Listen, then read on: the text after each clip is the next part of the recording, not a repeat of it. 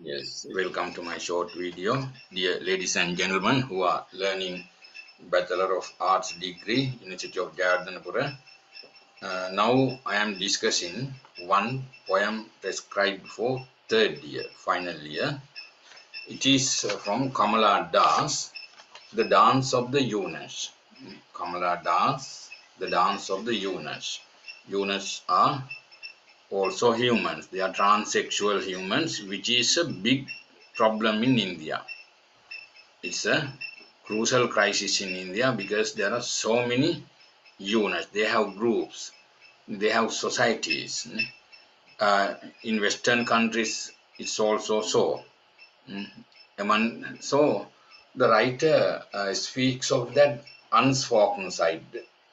People in Eastern world, if not Asian region, are refrain from speaking of that subject matter.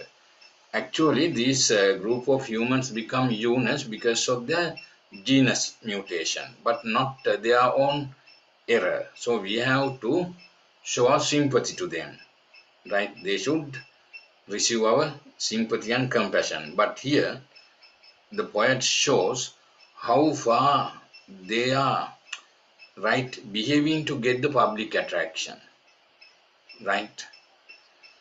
The dance of eunuchs, a group of eunuchs, if not transsexual humans, they are dancing in a town in India.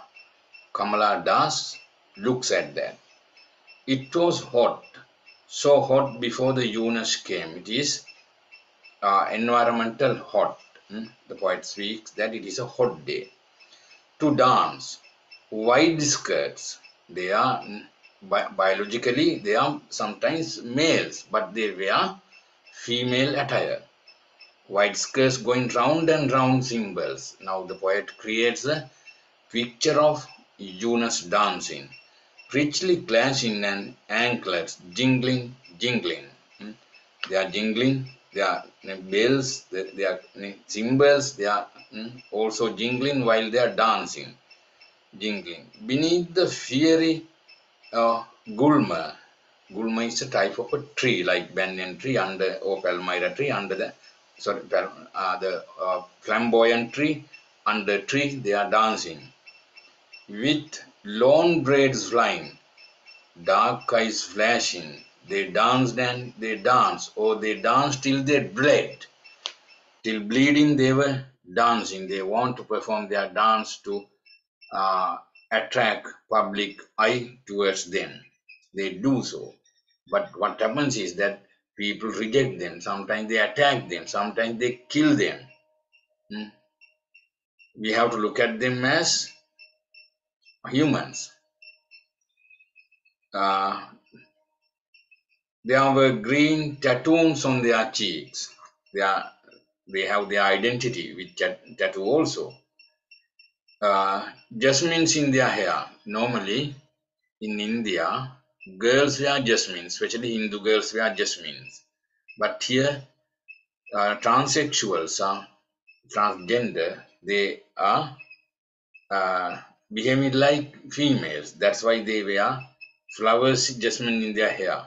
Some were dark and some were almost fair. Their voices were harsh, though they are behaving as wearing dresses and talking as females. Their actual thing is that they are men. Voice is therefore harsh.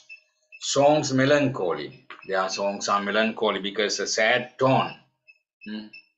They sang about lovers dying. Dying lovers. That means some lovers commit suicide, some lovers are killed because India is a country with so many violence, right? And children left unborn. The poet here, the poet tells that those eunuchs are singing songs about unborn children. That means abortions in India. There are many centers which they commit abortions.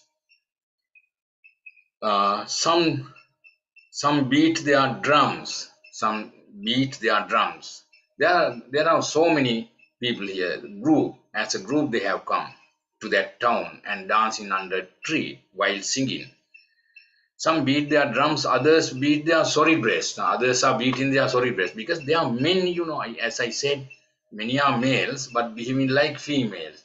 Their breasts are sorry breasts. Sorry breast means breast can't produce breast milk, can't lactate. So that the poet says that their breasts are sorry breasts. They beat their sorry breasts and wailed and writhed in vacant ecstasy. They wailed and writhed.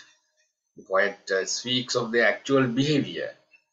They have no social compassion. Nobody looks at them with human eye.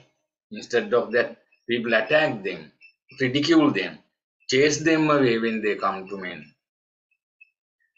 They were thin, there were thin limbs and dry, like half-burnt logs. Their legs are like half-burnt logs from funeral pyres in a cemetery. Right? They are not females, they are not smooth. Legs are not smooth, rough. A drought and rottenness were in each of them. In each of them it is rottenness. Even the crows were so silent on trees. Crows on the trees are silent. Even birds understand their tragedy. This is an extremely pathetic situation, lugubrious, right? This social tragedy that is not answered. On the side of the ruling system, there should be a center for them to pay heed to their grievances. They have to keep their grievances stricken inside their minds and remain unspoken while receiving right embarrassment and some abusive words from the society. Even other people throw them abusive words. All were watching these poor creatures' convulsions. Silent on trees, and the children wide-eyed still. Children are looking at them wide-eyed because they are dancing, non-stop dancing till bleeding.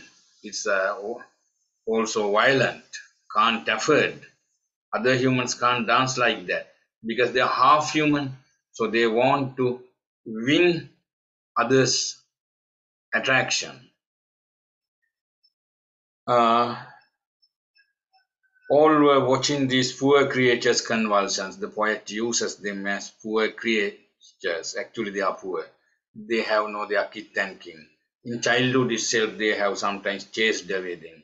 Sri Lanka, there is a film that made by Ranjan Ramanayak regarding this.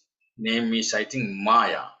That film speaks this story. The only story that speaks of that reality is that others remain unspoken because they think that it is an antisocial matter. The sky crackled, then thunder came, and lightning and rain. Even nature understood their tragedy, and it started raining, right? Meager rain and smelt of a dust in attics and the urine of lizard and mice. That meager rain, small shower pelting, right? It was pelting because nature understood their tragedy. What nature can do is small thing that cool down their temperature because environment is very hot and they were dancing, they were bleeding, right? Abnormal dance till they bled, right? People were looking at them.